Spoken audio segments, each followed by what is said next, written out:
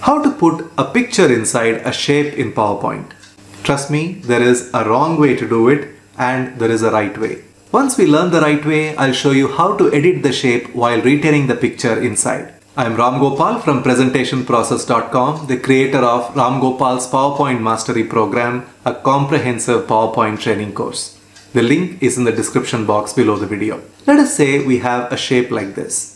The usual tendency to put a picture inside this shape is to right click on this, go to fill, then go to picture or texture fill and say insert for picture source, and then go to picture from a file and select the picture and insert. When you do that, this is the result. As you can see, the picture is totally distorted and gives an unprofessional image. Now, how do we do it the right way? The first step is to insert the picture onto the slide and not into the shape.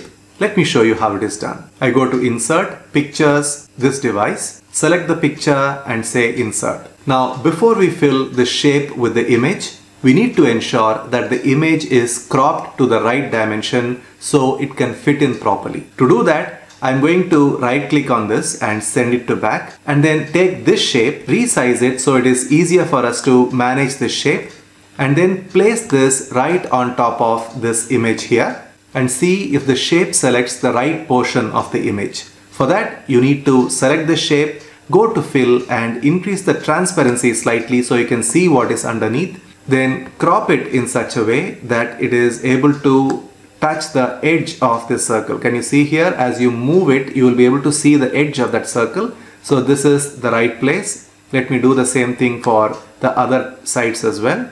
Now, as you can see, we cropped the image to match the shape. Now let me place this shape to the side. Select the picture, press Ctrl X to cut it so it goes into the clipboard of the computer, and then select this shape, then go to fill, go to picture or texture fill. You need to choose the picture source as clipboard. Now from the clipboard, whatever image that you had cut is now filled in the shape and it is filled the right way. Now once you do it this way, you would be able to edit the shape while retaining the image. Let me show you what I mean by that. You select this, go to shape format, go to edit shape option. You can choose any of the other shapes by going to change shape, and let us say I want to use something like this arrow shape. You can see that the image is retained but the shape is changed. If I want to change it to some other shape, let's say this hexagon shape, I can do so and the image is retained.